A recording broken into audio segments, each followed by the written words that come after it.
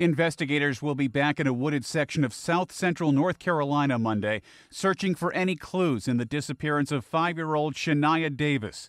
Local law enforcement, forensic teams, and the FBI all spent Sunday trying to find any information that could lead them to where the little girl is. She was last seen Monday on this hotel surveillance camera. The man with her at the time, Mario McNeil, has been arrested and charged with kidnapping. Authorities say he's admitted taking the girl, but his attorney says his client plans on pleading not guilty. The girl's mother has also been arrested and charged with human trafficking and child abuse involving prostitution. Police say the charges are related to her daughter's disappearance.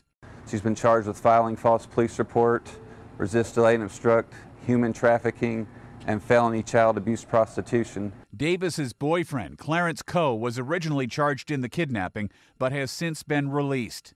Shania, if you're listening to Daddy, I miss you so much, honey, and I'm waiting for you. I'm not going to give up, and you don't give up either, honey. Shania has been living with her father until last month.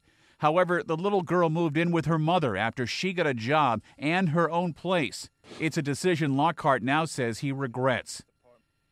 Shania's mother, Antoinette Davis, is due in court Monday. Ed Donahue, The Associated Press.